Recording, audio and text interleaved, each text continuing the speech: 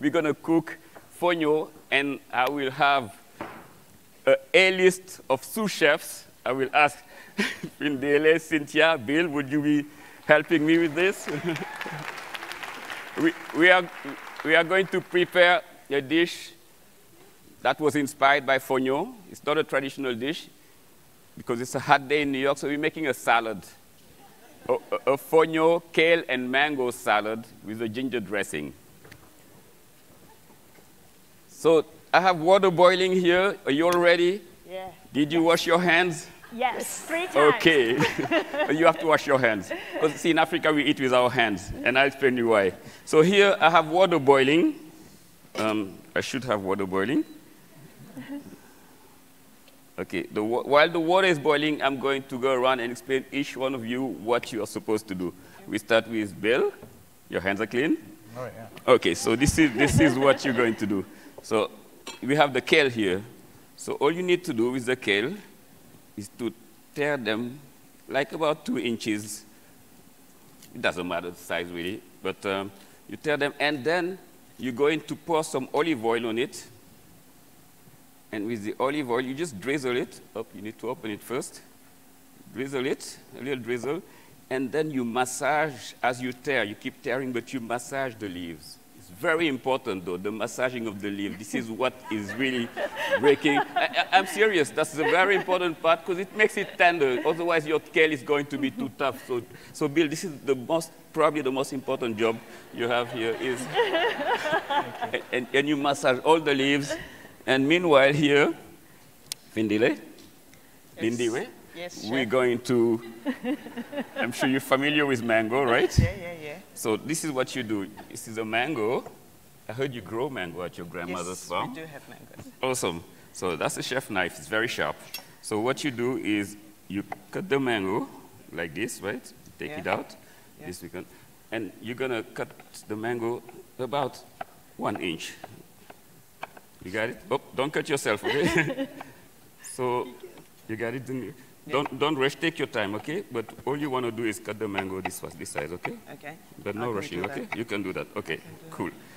And you put it in a bowl separately. After that, it's all going to go in Bill's bowl. But once you cut it, you get it here, okay? Thank you. Okay.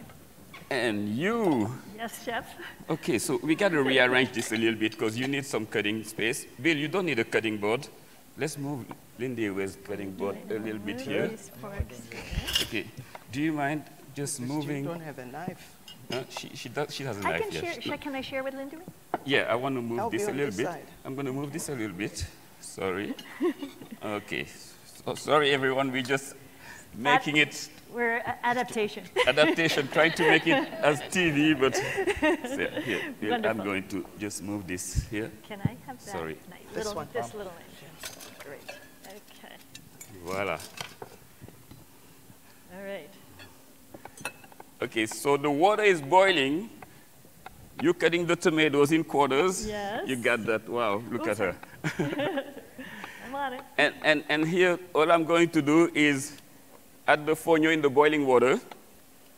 About for 1.5 cup, 2 cups of water, you add 1 cup of fonio. So just like rice, but even better than rice because, see, I'm eyeballing it here, but because rice takes a moment, fonio takes 5 minutes.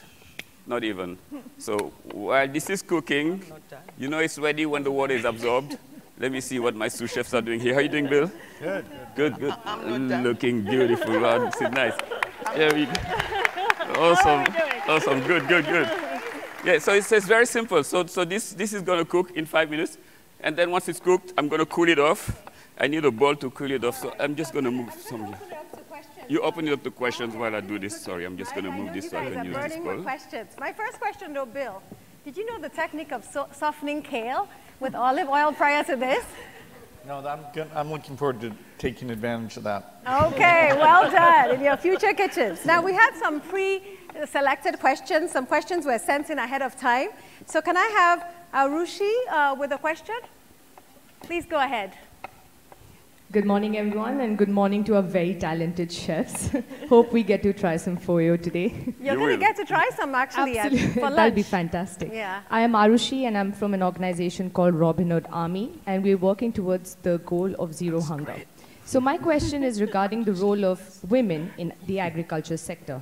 So we heard earlier today that about half of the women are farmers, actually, and we didn't know that. It was a lesser known fact. We know that now. And we also know that there's great inequality that exists in the agriculture sector in terms of access to resources like land and seeds. So what are some of the things that you suggest we can do to ensure equitable distribution, to increase the productivity of women farmers, and also so that we're able to achieve our goal of zero hunger? Thank you so much. I'm going to ask Lindiwe to take that question. Before she answers, I just got to tell you that fonio is cooked. It didn't even take 5 minutes. Fonio is ready. Go ahead, Lindiwe. So what can we do to make things better? I think earlier on, Melinda did speak about women are the farmers, women should be in extension because women are in the kitchen. I would like to see us taking more women into the science.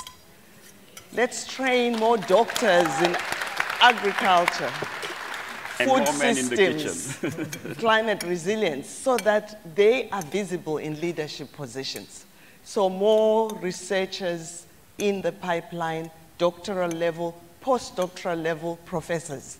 Then the world will listen. Great. Thank you. And can I just say, so AgNIP wants to set up that pipeline so that we can have young women go all the way up to be research scientists, modelers, and help to solve and create the innovations and solve these challenges of climate change. Thank you. And we have these two amazing role models already in our midst. Thank you. Give them another round of applause. Aziz, where's Aziz with our second question? The questions were coming to us. Yes, please go ahead. Good morning, everyone. My name is Aziz Salau from Nigeria. I am the executive director and founder of Community Action for Food Security Initiative, where we are particularly about Goal 2, Zero Hunger, and Goal 13, Climate Change, and also 17, the collaboration that has to do with everything. So my question is on inclusion, young people inclusion. So we've had a lot of problems, and now the key solution is about inclusion, and inclusion talks about including young people in everything, because when we talk about agriculture, when we talk about the food systems, it has to do from production to consumption. So how do we have young people that are actually going to be equipped when we have to talk about production, processing, young people, value addition, young people, science, young people, inclusion? How do we, even when we talk about policy, we have a lot of policy that our leaders actually work on, and they see young people as beneficiary. How do we get to include young people from the process of planning the policy to the process where it gets to where it's being implemented? Because as young people, we are actually very strong, we are resilient, we are willing to follow up on everything, and we are the sustainability when it comes to making things sustainable. Because as older people, they are actually going to go, but who are they going to leave it for? For young people. So how do we include young people in all these aspects of our food system, for a sustainable food systems, not only in Africa, but worldwide? I love Aziz's passion. Thank you so much. Get the young people involved. Chef Pierre, how do we get the young people more involved? Yeah, I think that's an excellent question, because when you think of Africa, Africa is a continent not only that has the steepest growth of population, but the largest youth population. But Africa is also the continent that has, especially that Sahel region, that's mostly affected by migration. The young people are leaving those rural areas of Africa because they have no opportunities. And the way they're living is dramatic. You may or may not even have heard of it.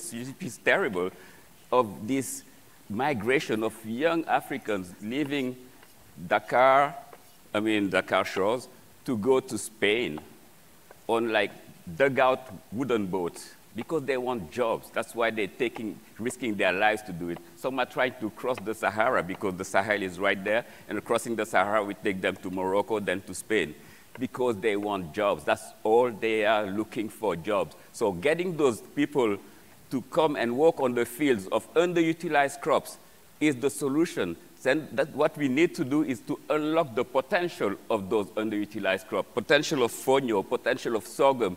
By integrating them in our food system, we will give jobs to those people, we will save the biodiversity, and we will restore the soil because those crops are resilient. So this is the one solution to this challenge, this question. So Chef Pierre, I think we are ready for the salad and they're ready to taste it. So please, they did a great together? job. You want to just to add one thing to the youth one is that basically we need financing, we need tech, we need to definitely accelerate the scaling of our youth businesses, and we need more collaboration across countries and continents. All the young people here in Ag, please raise your hands. We have a few, so these are the leaders, right? And we need to work with each other. So well done. Oh, you did great. Bill, I have a question for you. What actions can we take now? Everyone's here saying 2030 is around the corner. Really, what actions can we take now? Well, there's a lot of energy behind climate and climate justice, which means the adaptation piece. The idea that what that can mean concretely is having these crops that are more climate resilient, avoiding the import of food so you have more resilience, doing more value added to the food in Africa itself. That'll give youth job opportunities, get them involved in an area where right now they're going straight to the cities, and unfortunately there isn't often the economic opportunity there. So if we really realize the best thing to do for climate adaptation is to help these farmers, and we can bring down malnutrition, which holds back Africa's key resources, which is their people, I think we can take that energy and really see dramatic gains in African agriculture. I totally agree with you, because those crops have been left behind. Fonio, we don't see it on our shelves. What we need is more investment in research, in product development, so that those crops which we call orphan crops are brought to the city, are brought to Europe, are brought to North America, are brought to the world. And that will take investments in research, innovation, and product development. Then they will be easier to cook, as Melinda said, and all women would want to buy that from a supermarket than in the village. Fantastic. Now we're going to taste the fonio. Okay. Who has had fonio in the audience? Who has ever had fonio? Oh, a few customers in the room. Who has had fonio on the stage? Bill, have you had fonio? Cynthia? Okay. So let's hear the verdict. It's not only nutritious, it creates jobs, it changes lives. And now we're going to taste it, and all of you are going to get to taste it at lunch. And it's easy to cook. And it's easy to cook. And fonio is just one of the many ancient grains. Fantastic. Please, let's give them a round of applause. There's no free lunch. No waste. And they've but there's so hard much for more. Low glycemic index, so, it's like so.